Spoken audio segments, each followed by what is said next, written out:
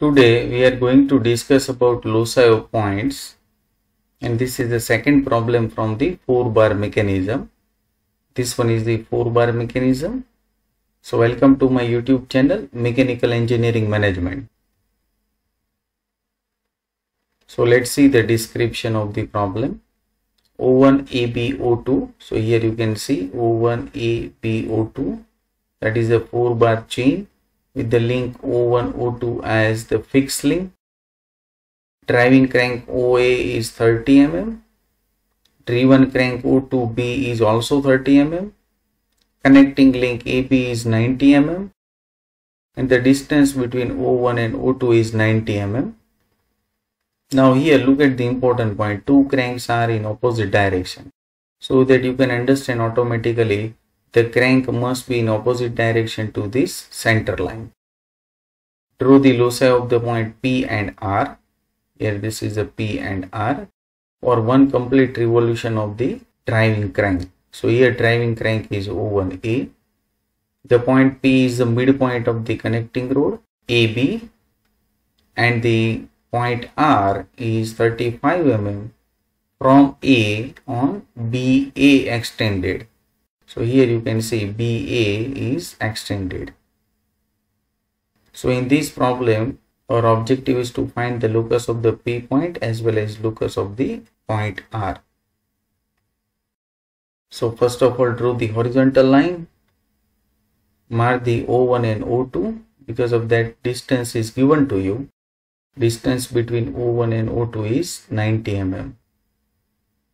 Then draw one line which is 30 degree to this horizontal line, and the length of this O1A is also given to you as 30 mm.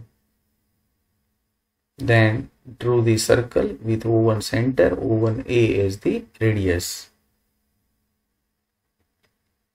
Now here also you can draw the circle because of the crank length is same. So here O2B is also 30 mm.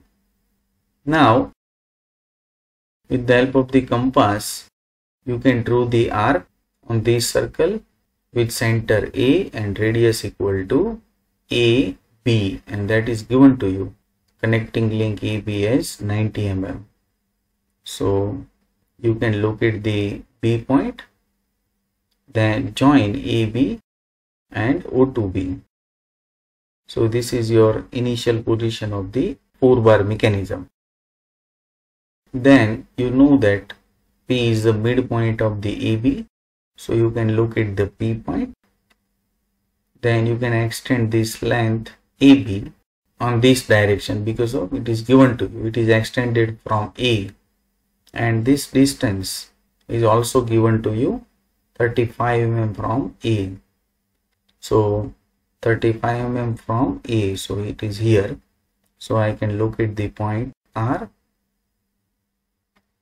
and our objective is to draw the locus of the P point as well as locus of the point R. So up to here we have discussed. Now divide this circle into the 12 equal parts. Now with the help of the compass, you can locate the B1 point because of you know that A1 B1 is the connecting link, and the length of this connecting link is 90 mm. So set the radius of the compass as 90 mm.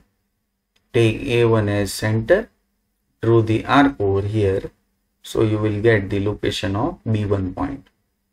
Then join B1 A1 and extend it. And then you know that B1 A1 is 90 mm and extended portion is 35 mm. So 90 plus 35, that means 125. So you can locate the point R1 over here. Now you can mark the midpoint of A1 B1. So you know that A1 B1 is equal to 90 mm, so it will be 45 mm.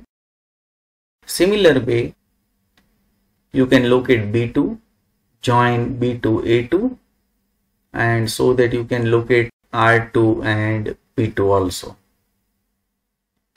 So now you have to repeat this step. Locate B3, join B3, A3. On the same line, locate R3 and P3. Similarly, locate B4 and you have to repeat this step. Next, locate B5, repeat this step. Next, B6, join B6, A6. On the same line, you can locate R6 and P6. Then locate B7, so that you can locate R7 and P7. Now locate B8 with the help of the compass, so that you can locate R8 and P8. Next, B9, then B10, locate R10 and P10. Next, last one, locate B11, so that you can locate the R11 and P11. Now join all the points by the smooth curve in sequence. So you will get the first answer, locus of the point R.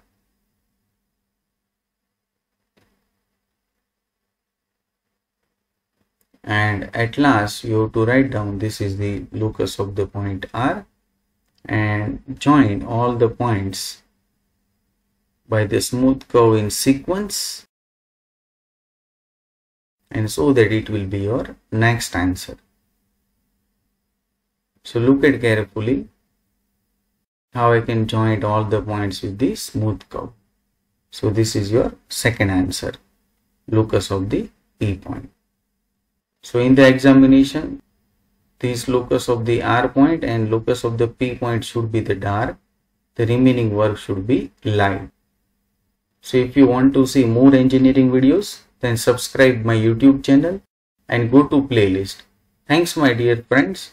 Press the like button to appreciate this video.